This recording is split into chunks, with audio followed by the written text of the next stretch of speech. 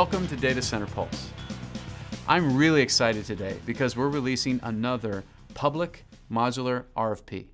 And this is going to be even bigger than the last one we did. And we want you to be aware and also to have you start to prepare to compete in this greenfield, extremely innovative project. So 1 year ago, we released the eBay modular RFP. And what came out of that process was Project Mercury.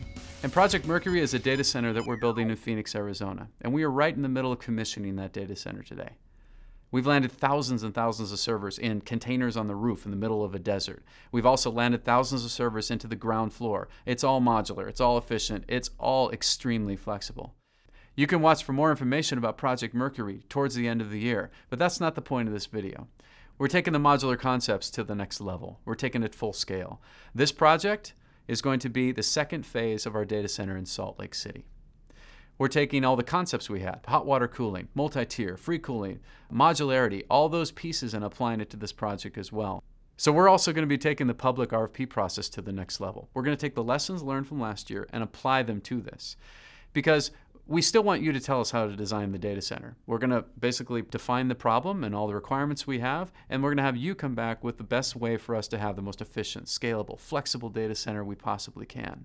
We're also going to try and be very crisp on what type of project this is. Design build, design bid build. We're still deciding that, but you will know how to appropriately respond to the RFP, and that'll be more accurate.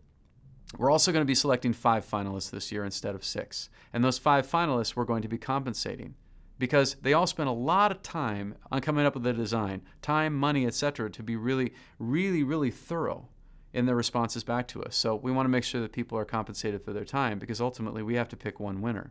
So another great thing in this is we're going to allow the 5 finalists to present to the Data Center Pulse community. We did it last year and it worked really well. We're going to try and expand that out so more people can watch. But that allows you to go back and show your innovation to my peers, the people that run data centers, huge data centers down to small data centers all over the world. So it's a win-win for everybody involved. So the process starts August 19th, 2011. There's an alias that you can send questions to, and also that is going to be the process for you to qualify. There's also a URL that you can follow the project with.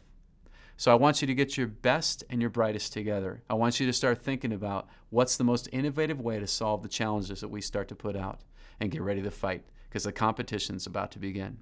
Thank you for watching Data Center Pulse, and stay tuned for additional episodes.